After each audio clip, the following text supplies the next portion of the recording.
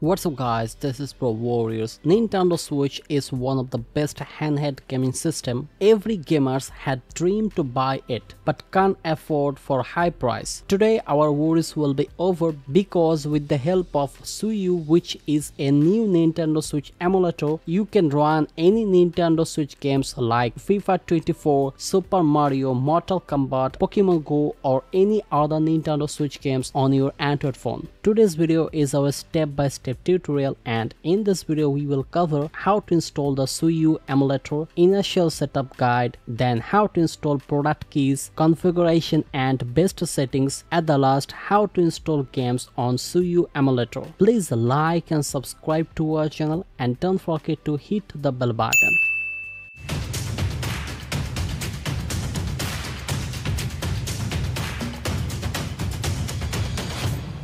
What's up guys, this is Pro Warriors. At first let me introduce SUYU is a new emulator for Android that enables you to run and play your favorite hybrid console games on your smartphone. SUYU provides a completely free service so that you can enjoy your favorite Nintendo Switch games in 4K at 60 FPS without the need for a high-end device. Before we get started, make sure you have Android 10 or above, minimum 6GB RAM, 8GB most recommended, and enough free storage on your phone for the system files and game ROMs. The first thing we are going to do is to download and install the SUYU emulator on our Android phone. Go to your Chrome browser and type on the URL bar suyu-emu.com.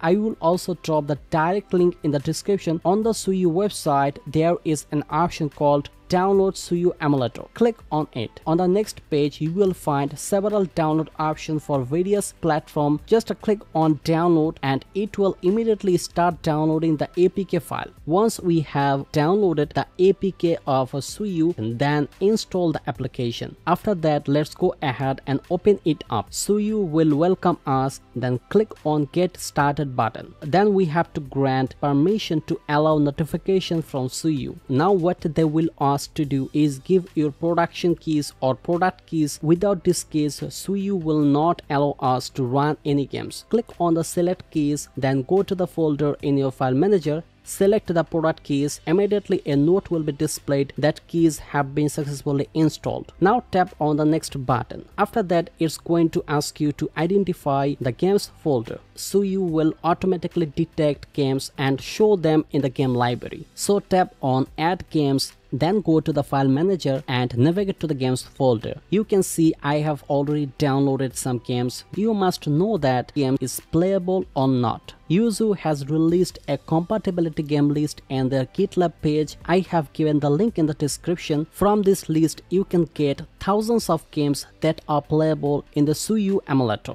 Make sure you have unzip it and move the file to the game folder. Tap on use this folder, which is at the bottom. It will allow SUYU to have access to this folder. Now tap on next button. Its system has already set the primary configuration. Click on the continue button.